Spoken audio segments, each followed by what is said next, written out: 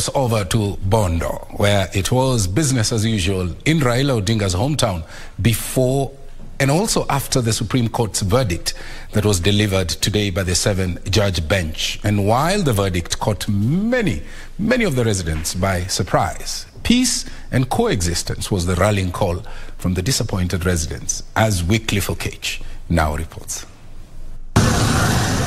Calm and normalcy in Bondo, the hometown of Azimio presidential candidate Raila Odinga. Residents going about their daily routine in a way that does not speak the language of the event of the day, the Supreme Court verdict. And while the verdict that upheld Dr. William Ruto's victory came as a disappointment to some of the residents, all they asked for was peace and unity.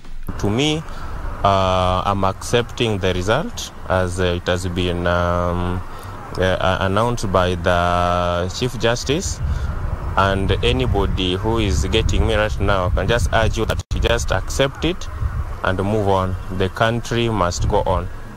I never expected such a verdict from the Supreme Court, because based on the evidence of the Azimio la Umoja, we as supporters, we were convinced that this election was null and void.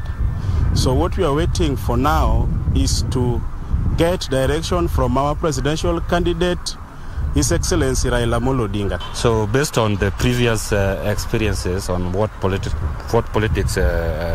comes with after election, we are used to this aspect of losing, complaining, and court issues.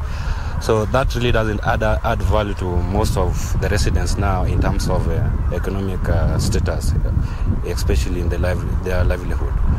So we have been brought up to now.